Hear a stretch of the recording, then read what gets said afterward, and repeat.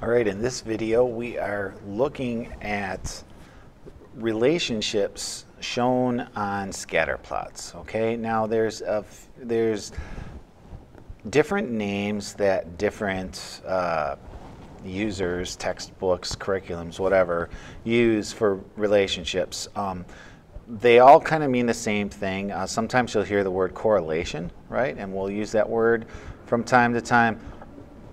Basically, what a relationship is it's asking us, as something happens to X, what is happening to Y, and what does it mean, and what do we call it? So, if you look at figure 1, right, you can clearly see that as your X values go up, right, so as you move this way, as you move from left to right on your graph, your values in Y tend to go up. And not only do they tend to go up, but if you look at this, you could draw a line that kind of goes through this, and you could draw a straight line. So that is called a linear relationship, when you can draw a line through the data. And you could do the same thing on figure 4. If you look at figure 4, you could draw a line through that data too. That kind of evenly splits the data. Now, the difference between figure 1 and figure 4 is that in figure 1, it goes up as you go from left to right. And in figure 4, it goes down as you go from left to right. So if you think of what we mean by positive and negative, if something is trending in a positive direction, that means it's going up. So that would describe figure 1. Figure 1 is a linear relationship because it makes a line. Think of the first 4 letters of the word linear, right? And we've got linear right here, L-I-N-E-A-R. Well, the first 4 letters spell line. So this makes a positive linear relationship on figure 1, right? Now figure 4 makes a negative linear relationship because as X gets larger, Y decreases, all right? So it kind of does the opposite. So if you look at figure 1 and figure 4, we've kind of figured those out now, like what they are, all right? So if we look at, let's figure out figure 2 kind of looks like whatever. It's just stuff's everywhere. There isn't really a relationship. You can't really draw a line through any of it that's going to make any kind of sense. And then figure 3 looks like there's definitely some kind of a pattern going on. It looks like it follows sort of a curve. Like you start here and you go up, you get to a peak, and then it kind of comes down, right? So you could sort of draw a line through each side, but you can't represent this with one line. You would need something that's either a curve or 2 lines. So when you have something like that, we call that, there is a relationship, but it's called a nonlinear relationship because it does not make one line. Okay? So now let's look at the options they give us. It says, which data set appears to show a nonlinear relationship between its 2 variables? Well, we know 1 and 4 are linear. 2, we said there's really no relationship of any kind. And 3, that leaves 3, right? That would be our nonlinear. So we're going to say the data set in figure 3.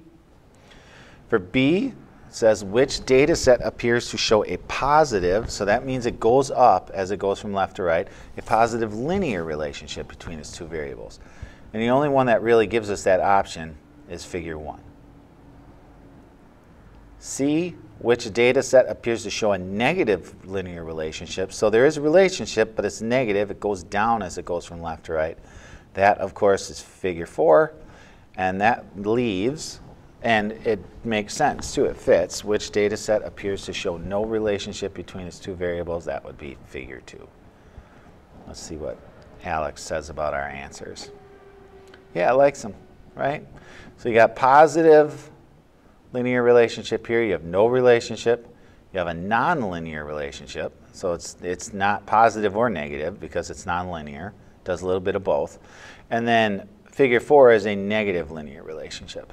So let's just look at one more really quick. If you got this, you can stop the video and do the topic, otherwise stick around, let's look again. So letter A, which data set appears to show a negative linear relationship between its 2 variables? So it's going to make a straight line, but it's going to go down as it goes from left to right. And so figure 2 clearly goes down. It clearly makes a straight line. So it's probably that. The only other one that kind of qualifies for that is figure 4 does show it going down, but it only does it for about half.